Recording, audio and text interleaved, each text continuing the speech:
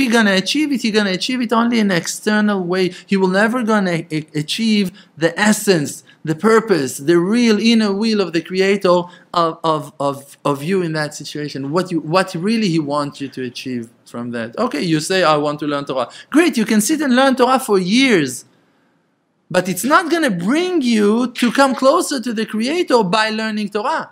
Really, if you want to come closer to the Creator, so the fact that you're going to learn Torah is going to bring you to come closer to the Creator only if you will want to learn the lesson, to come closer to the Creator, to accept the rebuke, to listen to what that He's got to tell you. And not only to spend hours and hours flipping pages and finishing another book and another book. If that's what you want, that's how you're going to spend your life. But if you really want to learn how to come closer to the Creator, it can happen to you in the supermarket. It can happen to you in traffic jam. It can happen to you in front of a police officer.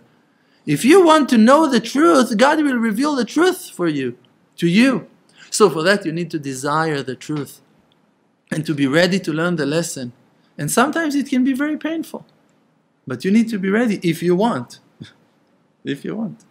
If you want to learn the truth, so there is a certain process that a person of cleaning, of cleansing, of being purified, that is required for your process of purification, of coming and reaching the truth.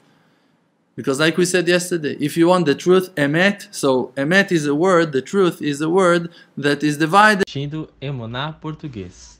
Seu apoio nos ajuda imensamente. Por favor, inscreva-se, curta e deixe-nos um comentário com qualquer dúvida que você tenha.